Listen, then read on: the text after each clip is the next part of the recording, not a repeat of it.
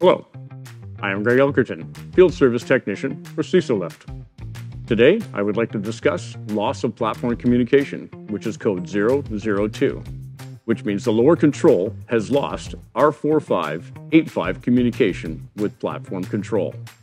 The first thing to check is the round connector at the center of the lower control box. The second thing to check is the metal connector on the right side of the lower control box.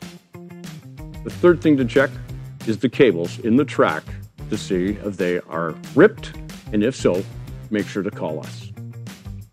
The fourth point to check is the military connector at the bottom of the jib, as it is possible that it could be ripped, worn off, or stretched. Point 5 to check is now for you to open the control box in the basket. With the basket control box open, removing the 4 screws, please check that the green and white wires are well connected.